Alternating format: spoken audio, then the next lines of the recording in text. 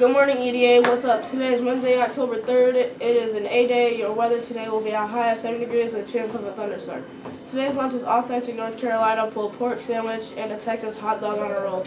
With oven fries, there will be a side of fresh pepper strips and homemade apple crisp. Pizza is always available. There is varsity and JV girls soccer against Ithaca at 4:30. Girls 7th and 8th grade team black volleyball against Corning Painted Post at 5. Girls 7th and 8th soccer against Owego Appalachian at 5. JV volleyball against Union Endicott at 5. Girls varsity against Union Endicott at 6:15. And girls 7th and 8th volleyball team gold against Corning Painted Post at 6:30. All of these will be home games, and don't forget to soar. Safety, ownership, acceptance, and respect.